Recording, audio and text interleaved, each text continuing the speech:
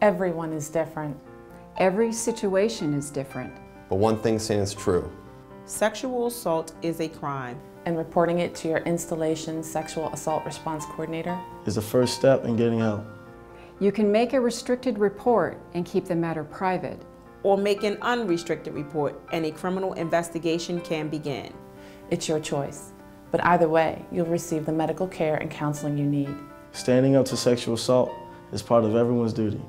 We own it. We'll solve it together. Hurts one, affects all. For more information, go to myduty.mil.